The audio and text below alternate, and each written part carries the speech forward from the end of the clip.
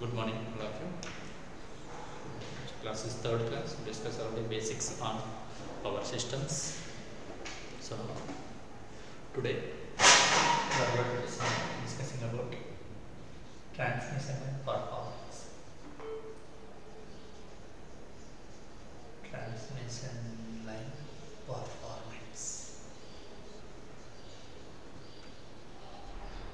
Performance of any electrical device or any human being also. Performance is based on output. Based on output only we can say the person is good or bad. Similarly, the performance of any machine or any device also based on output we can define. Here in transmission line, any electrical output energy is electrical energy. That's why performance we define with electrical terms. And here performance we define with the efficiency and voltage regulation. Efficiency and regulation. Efficiency and regulation. Now efficiency we can define with the two performance again class. Those are first one power efficiency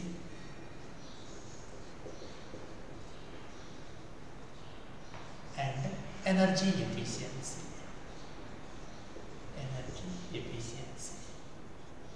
This energy efficiency we define for distribution transformer.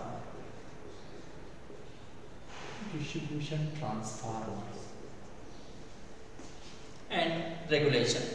Here regulations are of two types. We define regulations with the two cases. First one, static regulation. Static regulation is also called voltage regulation. Static regulation or voltage regulation. Another is dynamic regulation. Dynamic or speed regulation. Dynamic or speed regulation. Voltage regulation we use when to the devices which are giving output power as electrical energy. Output power is electrical energy. What devices are giving out the electrical energy? Generator, transformer and transmission lines. Of course, transformer you are giving electrical energy input and output also you are getting electrical energy. And transmission lines same, we are giving input electrical, but output, what output you are getting? Electrical energy you are getting output. So to define voltage regulation for these devices we use voltage regulation. And this dynamic regulation or speed energy we use for the devices which are giving mechanical energy as output. Example for motors, synchronous motor, induction motor, etc. Now efficiency we defines. Efficiency is nothing but the ratio of output power to the input power. For transmission lines, efficiency we define with the receiving end power. Output is nothing but receiving end power to the sending end power. So if to define efficiency is simple, we use formula. Now to calculate voltage regulation. So definition for voltage regulation in transmission lines is voltage regulation.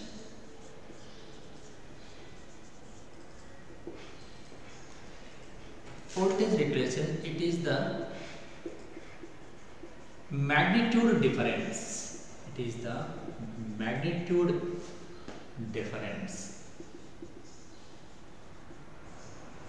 Of no load and full load, receiving end voltages. No load and full load receiving end voltages as a ratio of full load receiving end voltage. If I define transmission line network, we will get like this. Transmission defining transmission line. And here in transmission line, so I'm going to give it here input supply Vs, we call it sending end voltage. If we given as voltage source, if there is a closed path, current will flow, that we can call it as Is. I'm going to provide one switch here.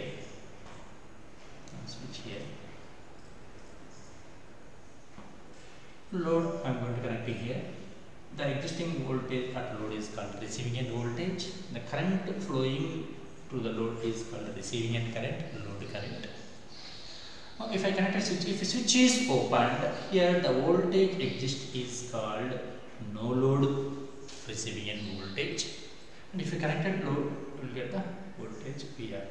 So because of this line drop, voltage varies at the load.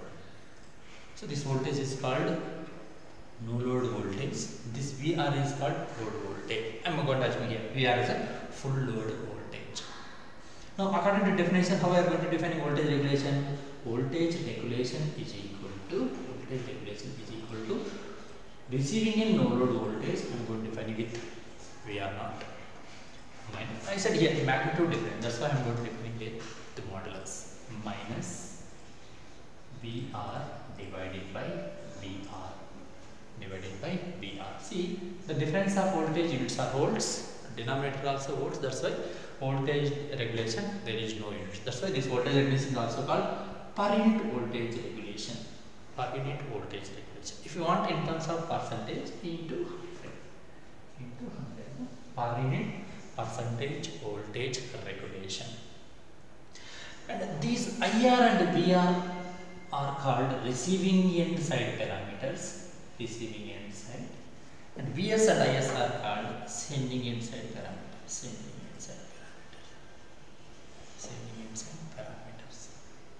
So like this we define voltage regulation.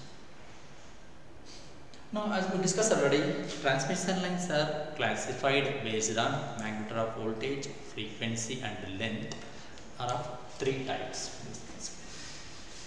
Come to classification of transmission lines elaborately.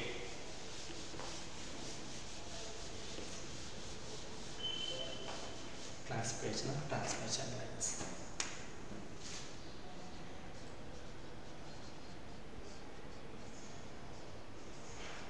As we discussed in last class, based on length of the line, magnitude of voltage and frequency, transmission lines are classified into three types.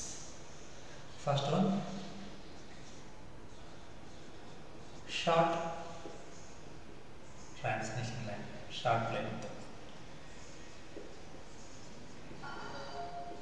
Transmission lines, short length transmission lines. Here we neglect the capacitance. Especially capacitance we neglect. Why? Because we are going to assuming length is very less. If length is very less means all capacitors are connected in parallel. So very less magnitude will exist. That's why we neglect capacitance. What I said, this length line, short transmission line is also called RL lumped network. RL lumped network. So resistor and inductors are connected in such a transmission line. If we define,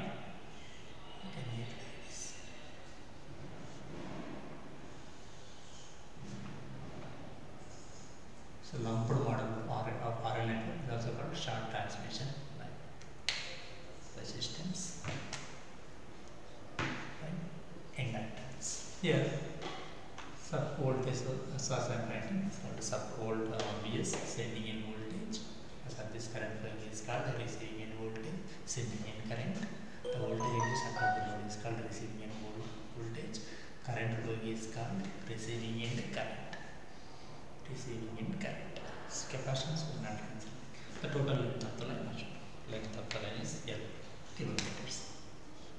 Length of the line is kilometers.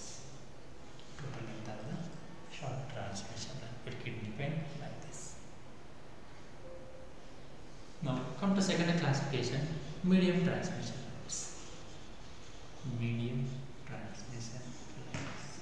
Elaborate we will discuss in first, later we will discuss in depth. Now, so medium transmission lines. Again, these are classified into four types based on placement of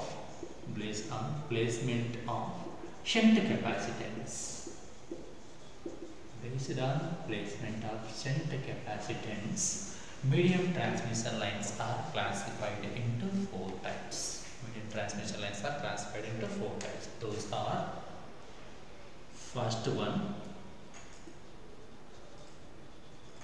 sending end capacitor. In this medium transmission lines, we are going to assume the capacitance value is of because the length is more compared to short transmission lines, so capacitance value is appreciable. That's why this transmission line we can define with RLC lumped network.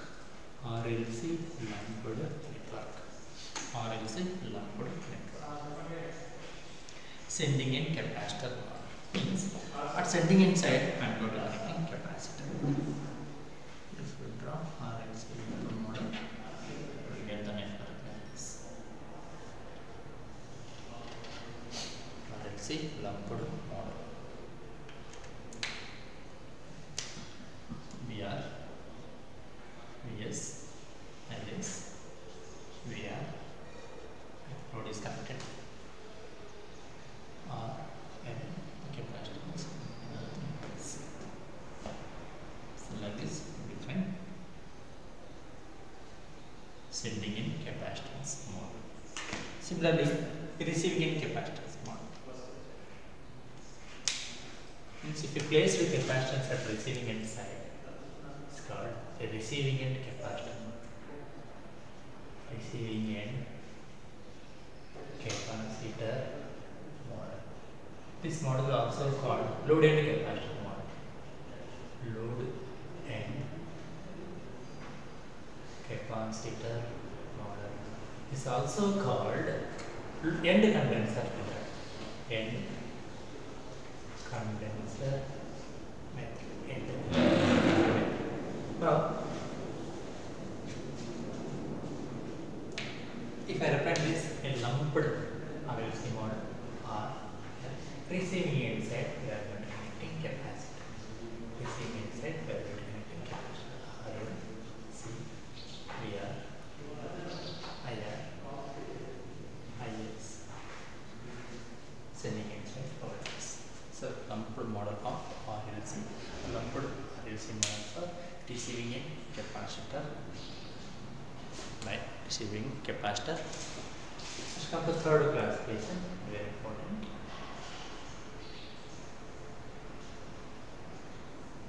Nominal T method. Nominal T model. And in this model is designed. With by providing half length receiving end condenser model or end condenser model, half length end condenser model, and the remaining half length sending in capacitor model. So half I am going to take the receiving end model. Half length resistance R by 2, L by 2, capacitance C by 2. Next remaining C by 2. Remaining half I am going to connect sending in capacitor model R by 2, L by 2. Capacitance R by 2, L by 2. So voltage is called sending in voltage, sending in current, receiving in voltage, receiving in current. R by 2, L by 2. So C by half of capacitance. The sum of this connected in parallel means total capacitance is C by 2. Total capacitance C by 2. Two capacitors are connected in C parallel. The total sum is addition. Capacitances. This is called nominal T model. Now fourth classification or nominal T model. Nominal pi model. This nominal pi model will exist. This nominal pi model will exist if we connect half length L by 2 length sending end model, sending end capacitor model, sending end capacitor model, and half length receiving end capacitor. Just reverse to nominal receiving end capacitor model. Just reverse to nominal T method.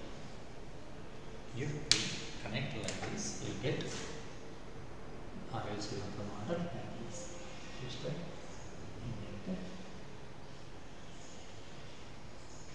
Sending end capacitance first half length, next half length receiving end capacitance. Receiving end means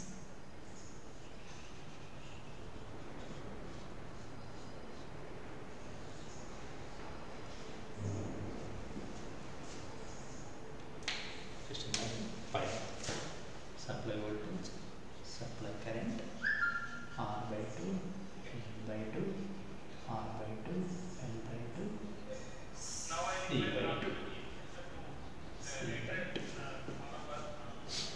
Now here all are connected in series, resistors and inductors. If we rerun, you can get the network like this.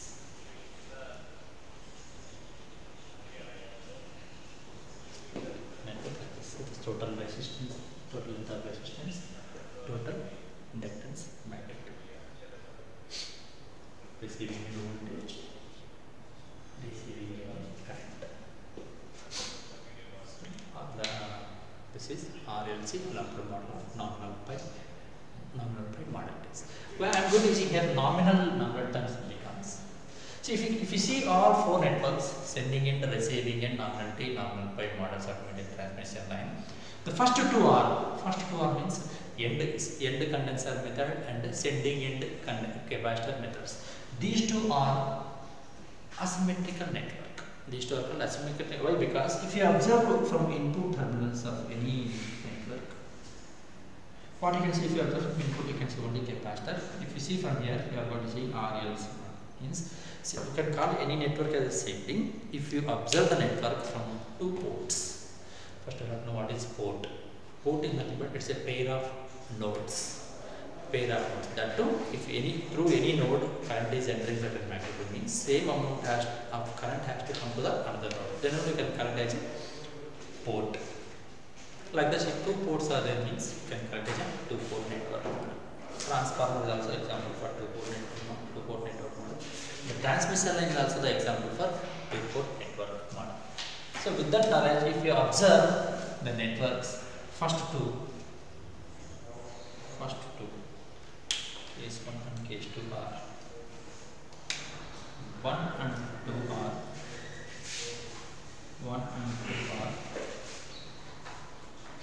unsymmetrical networks. First two models are unsymmetrical networks. And third and fourth are called symmetric networks. We discuss in depth called as symmetric model and then we call as an unsymmetric model. These two are called unsymmetric models and these two are called symmetric models. That's why the total analysis we are going to do on nominal T and nominal pi methods. Why? Because these two are symmetric networks. And come to these two models again. Here, if you observe the number of nodes here, how many number of nodes are there? This is one node, second node, third node, fourth. Here in nominal pi method, the existing nodes are 4. And if you see nominal T method, here number of nodes here are 1, 2, 3, 4, 5, 6. 6 nodes are existing. So the number of nodes are increasing in nominal T method compared to nominal pi. So if you design like this, if you study load flow analysis, the formation of Z and Y bus, size of the Z and Y bus increases. So if it increases means analysis become difficult. That's why practically we are going to discussing analysis totally for nominal pi method only. We are not using analysis for nominal T methods. transmission analysis we are going to do totally on nominal pi methods. Right? Now, with this knowledge, so let us assume a transmission line with the nominal pi. So nominal total analysis is nominal pi or short transmission line. Nominal pi or short transmission lines. Analysis of transmission lines we are going to do with two cases. Analysis is going to be with the two cases. Analysis of transmission line. One is steady state analysis. Steady state analysis. And second, transient analysis. Transient analysis. Steady state and transient analysis. Network under study means at normal condition, the analysis is called steady state analysis. In this analysis, the total network will be represented mostly in RLC lumped model. RLC lumped model. Examples: load flow analysis. The total load flow analysis we are going to study. Later we are going to study about load flow analysis, total analysis on steady state condition. Now go to transient state. At switching conditions, means network is not under stable conditions, means unstable conditions. The analysis of the network is called transient analysis. To understand, take example fan. If you switch on the fan starts slowly increasing the speed. That is called as transient state. Whenever after some time fan reduces to constant speed, that condition is called steady state condition. The example steady state transient. In this transient analysis, the network will be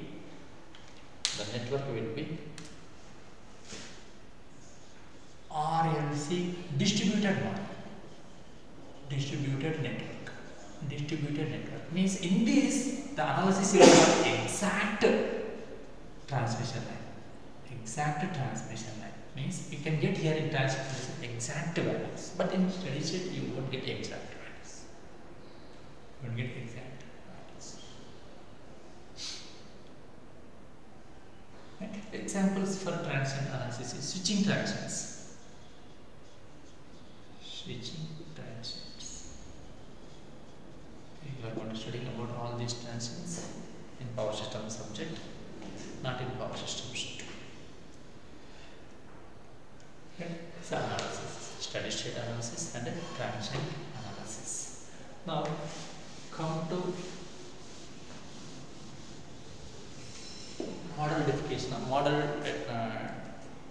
representation of transmission. What I studied in the transmission lines. So transmission lines analysis we are going to do doing on nominal pi or short transmission lines. So if I take any transmission line, nominal pi method RL, sending in capacitor, receiving inside capacitor. So this is called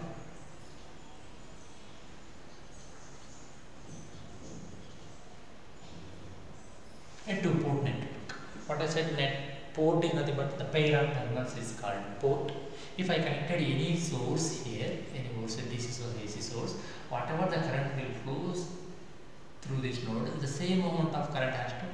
Then we can connect these two, the pair of two terminals in the port. Similar here also, if you connect any one source, whatever the current will flow, same current will come to this node.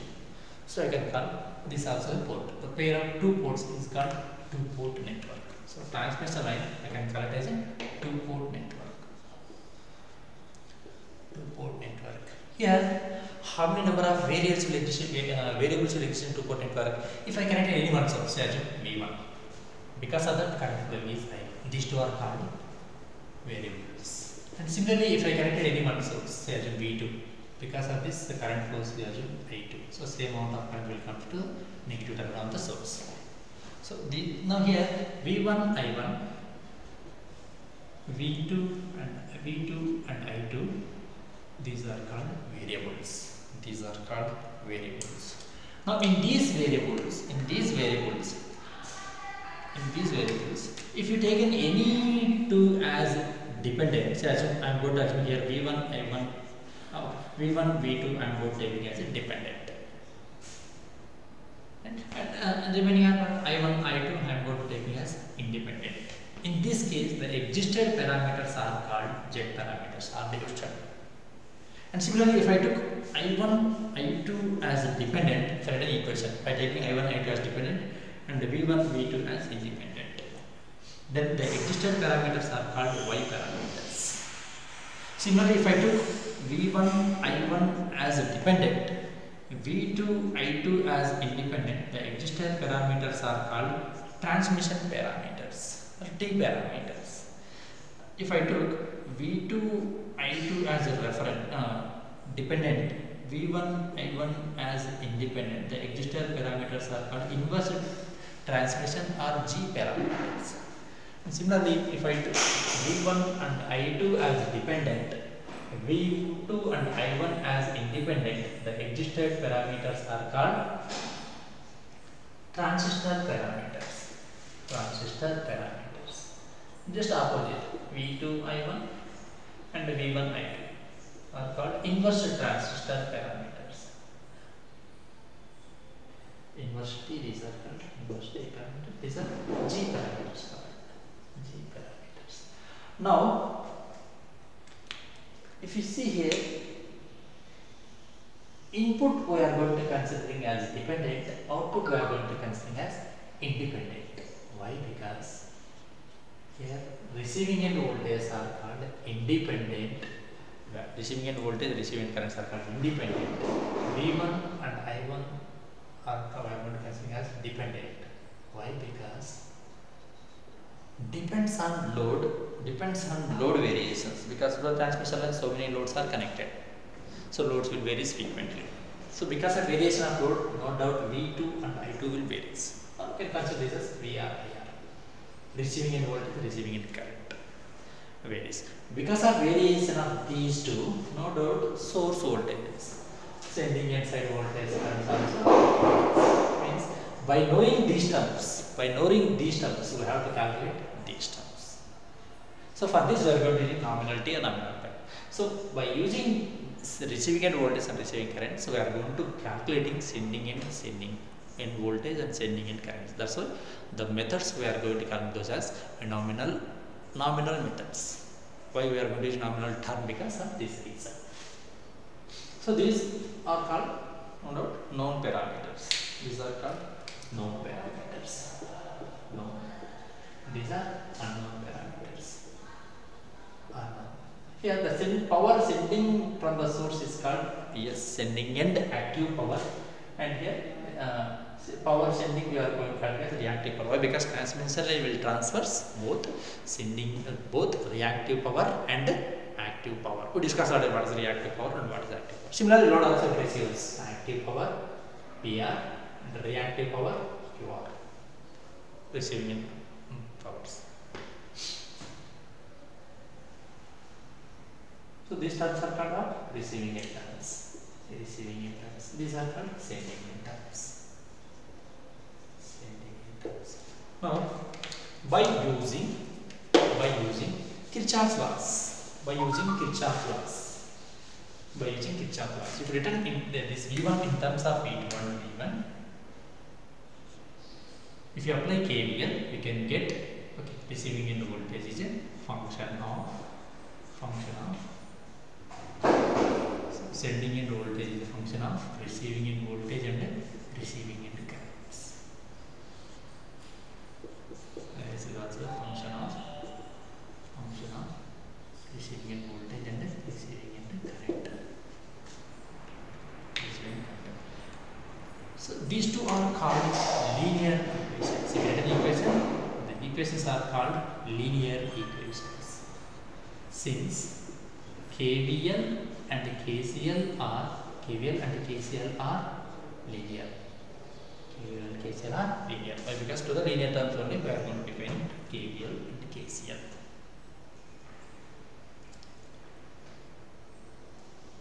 So Constants exist. If written equations by using Kirchhoff's laws, KVL and KCL, the existed constants. Existed constants in above two functions or equations. Above two functions are called transmission line parameters.